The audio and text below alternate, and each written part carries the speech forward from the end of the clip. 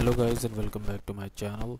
So in this video I will tell you how to family sharing in Steam. So family sharing is the option in which you can basically share the games with your family members. Okay, so first of all you will open up the Steam.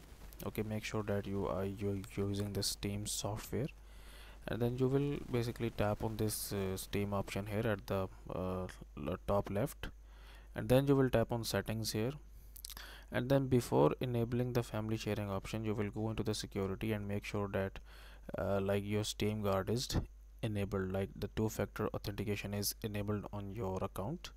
Then you will tap on family, and here you will see the option basically uh, here you will see the option of basically family sharing. Okay, this is the option. Okay, so select up to 5 users who may access and use your library on authorized devices.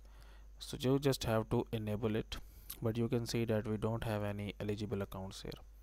So for this, what we're gonna have to do, you have to log out of this account, your main account, and you have to log in with that account that you want that account should appear here. Okay, and then again you will log out from that account and log in back to your this main account as well. And then again, when you will come to this settings and family option, from here that specific account will be shown here, and then you can like share your library with that account.